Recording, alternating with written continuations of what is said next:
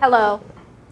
I'll try to make this brief, as I know that many of you have important places to go. I know you were expecting the president to address some of the critiques you've leveled at his job creation initiative today. Unfortunately, some information has come to our attention that makes it, well, hard to give a shit. Sorry, what did you say? I know. Murmur. Come on, just be quiet while I ruin you. We're all aware that newspaper circulation has been critically low, but our theory that no one at all was actually reading your work started in May, when the New York Times turned what might be the best news story of the decade into the longest, most awkward headline in the history of run-on sentences. But you probably assumed, like us, that someone was reading your reporting. Otherwise, why are we here, right? Turns out the proper answer to those questions is someone is not, and we're not quite sure, actually. This is what people do with their newspaper / your livelihood, all right? Homeless insulation, blankets, forts, functional illiterates using it to show off. See, he's holding it upside down. Kindling, kill flies, and the percentage of people actually reading your newspapers?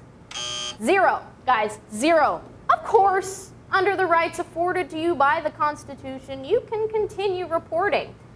I just want to let you know, as a courtesy, that from this point on, we'll just be, we'll be making shit up. Yeah. Also, instead of Press Secretary Carney, you will be meeting with me, Press Secretary Carney's daughter, Melissa.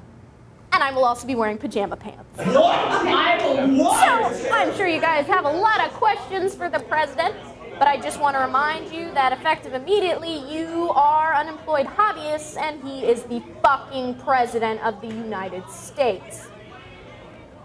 But I'll stand here and look at you while you whine. Yes, Madeline.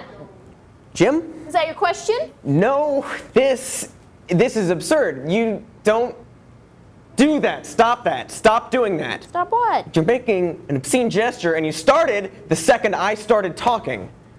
You're still doing it. This is New York Times. Great question, Maddie. Still Jim. Maddie, I'm sure your readers will, and so on. Great, I just wanted to, in closing, say, live from New York! It's... Just kidding. Fuck you. Get the fuck out. Come on, we're done. I got shit to do, folks. Skedaddle. Skadoots. Skadee-da.